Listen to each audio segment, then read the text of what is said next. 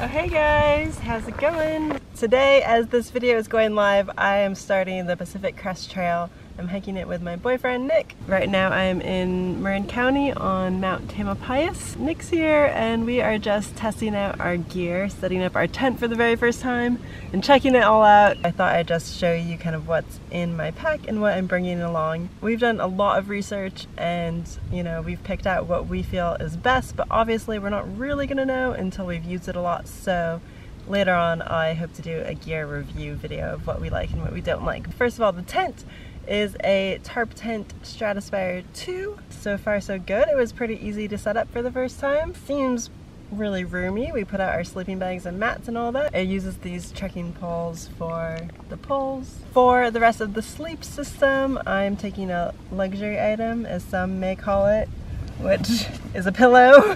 This is the Sea to Summit, I don't know, lightweight, ultralight pillow. I will link everything below because I don't know the correct names of everything.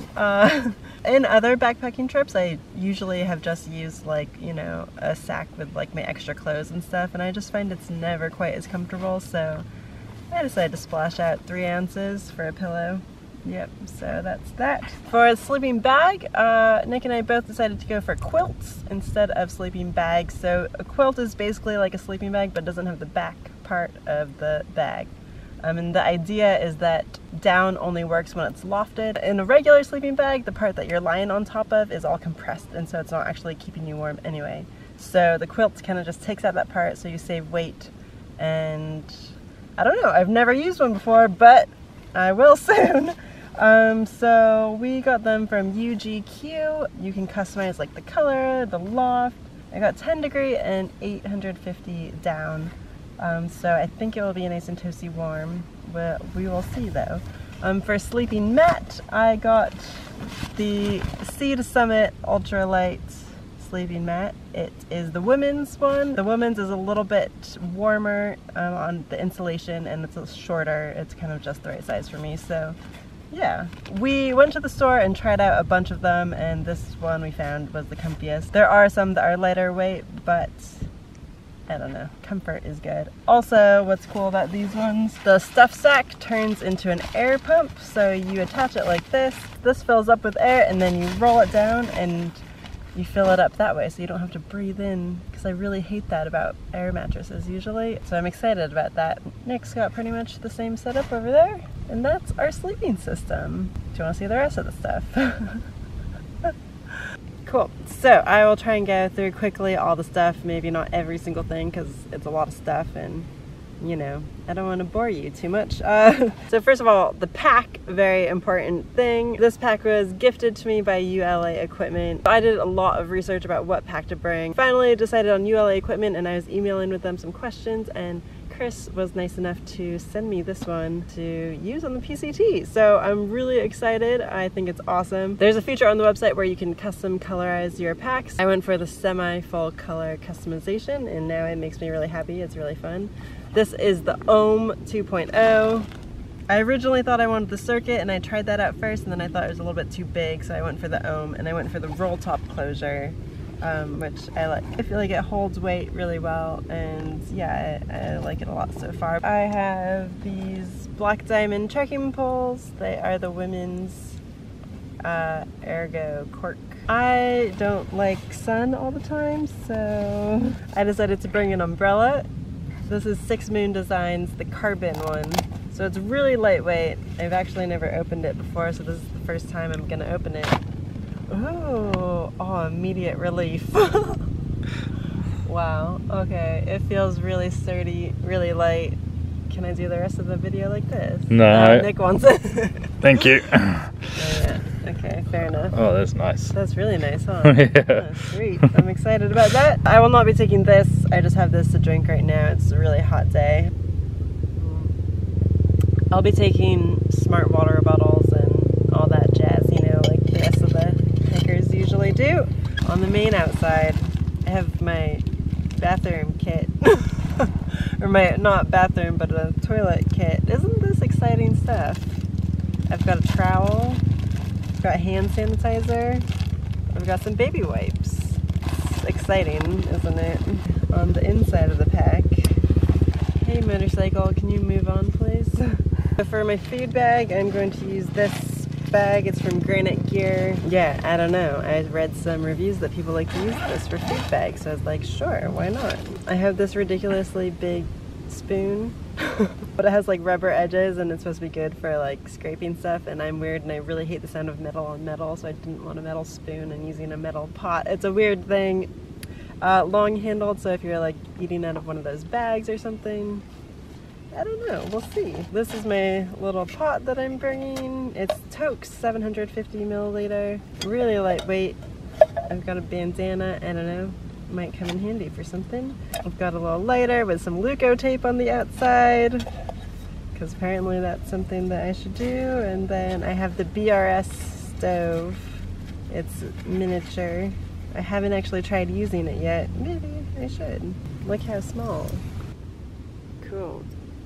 Knock gifted me this water bag. I'm gonna use this for dirty water and then filter it into my smart water bottles. It's supposed to be good because you can open up the whole top. So if you're filling water from like a stream, it's really easy to like fill up the whole thing. I'll be using the Sawyer Micro for water filtration, and that just attaches to this or a smart water bottle. And this bag is basically, I have toiletries, I have ibuprofen, different supplements I want to take, extra contacts. I have other things like a bug insect head net. I don't know if you really need this yet for the desert portion, but it's only 1 ounce and I don't know. I'm just gonna bring it for now. I have my glasses in like a lightweight plastic container like this. I have contact solution, antibacterial hand wipes for when I do my contacts, take them off and on. I want to make sure my hands are very clean. Just a little mini comb for my hair. I got a toothbrush, like one of those travel size toothbrushes that folds up, and I took off the foldy half, so I only have the half toothbrush. And I have a little toothpaste, contact case, all that fun jazz. This backpack came with this little bag on the inside. It like attaches in, but I thought it was the perfect bag for my first aid kit. I took a wilderness first responder class the other weekend and I learned some good first aid skills, and after that I just could not feel right about going into the wilderness for so long without any first aid gear. I don't have everything, but I feel I have enough. I also have like a little sewing kit for any kind of repairs. I've got a beanie. Oh, these are extra socks. I'm wearing the Injinji toe socks. Really like them so far. My rain jacket. This is Marmot Essence. It's really bright, so you can always see me. But this is really lightweight. It's only 5 ounces. For my warm layer, I have the Patagonia Micro Puff hoodie. It's really lightweight, but warm. It's synthetic. It's not down, so you can feel free to get it wet. Cool. That's that. I have a little dry bag from Light AF for my electronics, but charging my electronics is important, so I have a 20,000 whatever Anchor charger, and I also got a special charger that goes with it that will charge this quicker. They're pretty heavy though, so hopefully they are worth the weight, but I think being able to take video and have my camera and take photos is worth it to me. So and then I just have like cords and things like that. I have an SD card reader. I plan on making videos throughout the hike, so as of right now, I'm thinking I will bring my iPad. I might change my mind at some point, but so I can use this for my iPad or my phone to transfer video. And then I also have my iPad pencil. We'll see if I keep all this, but for now, it's what I thought is good. Here is my iPad. I just got this waterproof case. It's also just supposed to keep out mostly like dirt and sand and stuff, and it's pretty lightweight, and they put some stickers on the back. It'll be easier to make videos on this. I think I'll maybe be able to make a little bit better videos than on my phone, so I'm doing it for you guys if I bring it. I hope you appreciate that. My base layer that I'm also going to use to sleep in, they are both, it's Patagonia Capilene Air. I have, the top is like a hoodie and it comes up really high, so if it's cold I can put, you know, it covers my nose and my mouth. And then I have the pants of the same That's what I'll wear to sleep, or if it's really cold, I wear it as a base layer. I have this really lightweight bag as a bag liner. What else do I have? Oh, I've got some rain pants. These are from Torpedo 7 in New Zealand. I don't know how much I'll use them, but I think for walking in snow, I might like them. Or if there are a lot of mosquitoes and I just really need an extra layer, that's what I'm gonna use these for. Or if it's just cold and I wanna be able to quickly put something on and be able to take it off. Yeah. We got a Tyvek sheet to go under our tent, or we'll use it if we're cowboy camping. That's the idea, although we just tried it out and it's super slippery. Like the tent was just sliding off it. And then I have a fanny pack because 2 hip belt pockets aren't enough. But really, because I'm bringing my camera, I'm bringing the Canon G7X, which is what this is being filmed on now, so I can't show it to you. I also have a little mini tripod that's being used at the moment, so I can't show that to you as well, but I'm going to store those in here.